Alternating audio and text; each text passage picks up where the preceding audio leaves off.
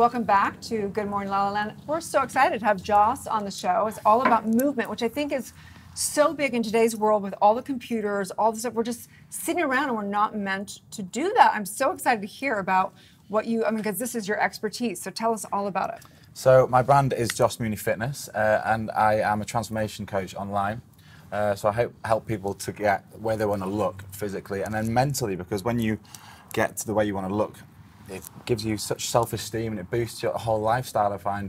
I've been out of shape in my life, and I found when I got to a certain area where I'm happy to look at myself in the mirror, and it helps going into work, and you can speak to the girl you want to speak to, or get that promotion and stuff. So I think movement is so important, especially as you say, because so many people are just sat at desks all day.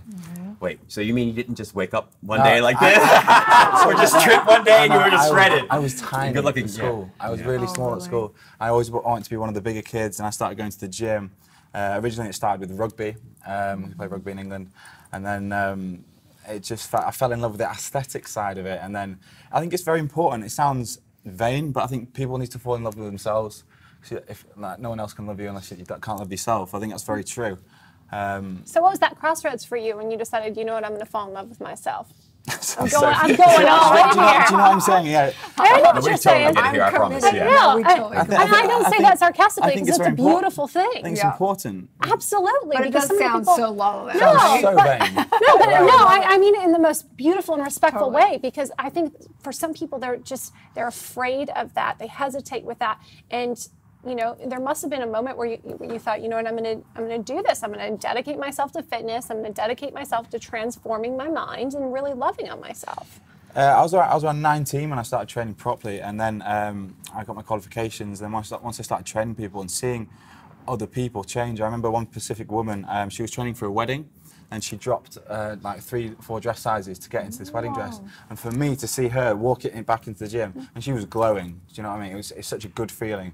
And so now I do that online to like thousands of clients now. So wow. Yeah. So the movement, what is different? What's different about you versus another trainer? Is there something specific that you focus on? Not really. I focus on the aesthetic side of training. I believe in the way, like I said earlier, if you want to look a certain way, it makes you feel a lot better as a person. Yeah. So I focus on basically, I'll build your diet down to your diet specifications, and then whatever your goal is physically, if you want to get bigger, you're going to have to be lifting bigger weights, or if you want to cut down, you have to focus on your cardio. But everyone's different. But I focus. So I can't help but notice that your ring. Tell us a little bit about that. I thought it was a Mayan. That's just, but it's not. It's just Armani ring. It's just cool. There's nothing special about it. Okay, never mind. That's like the spiritual meaning. Sorry to burst your bubble. I love that. That's so great. So before you were doing this, tell us a little bit about your journey there, because I know part of it was challenging for you because you said you weren't always in such great shape, and so you found your sort of path there. But did you know that you wanted to go into this space and the fitness and stuff like that? Because I know you know, obviously people might recognize him from TV. So yeah, well, I've played sports all my life. I've always been a very sporty person, but I was very little at school, and obviously, like I said, I wanted to be bigger. I wanted to be one of the bigger guys. I had a picture. I don't know if you know who Johnny Wilkinson is. Yeah, English rugby player. I had a picture of him on my wall. I always used to want his body.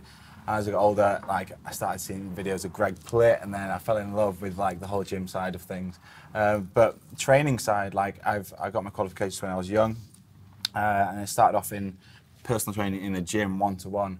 But as I went on to TV, I got this social platform, which was hard to balance because reality TV is a lot of partying and going out, but I'm trying to still hold this fitness brand, which is very important to me. So that grew my social following up, and then now I can train people online via my plans. How do you recommend people maintain that balance? Because you mentioned, you go out, you party, you're this reality star, but you also have this fitness brand. I mean, how do people balance that in their own lives? I think a lot of people, or people on the other shows, because I think no, just in general. I mean, balance is hard. Balance is hard, but I always say to my clients that if you're training, you put if you do a hard week work, you deserve to go for a meal, go for a night out, because dieting can be so antisocial. And when you're cutting drink out, and if you're going for drinks with your friends, you're having orange juice or water, and they're all having drinks and stuff, they're secretly judging you. Like, Well, I want to be that my girl. friends are like, they're looking at me like, yeah, You doing? Yeah. Right? No fun whatsoever. But I Well, think it's important to. I do think that getting a trainer, whether it be physical or whether it be having a leader that you want to, aspire to be financially or whatever it may be, people, I think they should find somebody that they want to, that inspires them when they look at them. And I think that you have this great look. I'm sure there's people that are like, I want what he has. Like, sign me up, right? I'm sure it helps That's so refreshing a to hear, lot. because I used to be that little kid. I used to look at like watch Sugar Plip videos and stuff like that. I think it's the time you put in, like that quote, make your rivals become your idols. No, your idols become your rivals, sorry. I think it's very important if you just keep training, because at the start of a journey, a fitness journey, people just look at themselves in the mirror and they're not happy with themselves, but a year later you'll be laughing at what you've achieved if you just keep consistency. I love that. I know that you've got a new book out, an ebook. Yeah. Can we find a lot of these tips in the book? Yeah, so I've got 3 main books. The personalised plans, which are totally specific and built down to you, your macronutrients, your training specifications. And then I've got 2 ebooks are out. So one's called My Body Project, because a lot of people ask me like what I do day in, day out. So that's just literally my guide to being me. So it's like what I do, what I eat, how I train, what times I train, how much I eat, everything down to the T really. And then there's another a book called Just Move. So a lot of my clients, they're like, I'm working so much and I can't get out of the office. So I've created a book where you can do a 15 to 30 minute workout.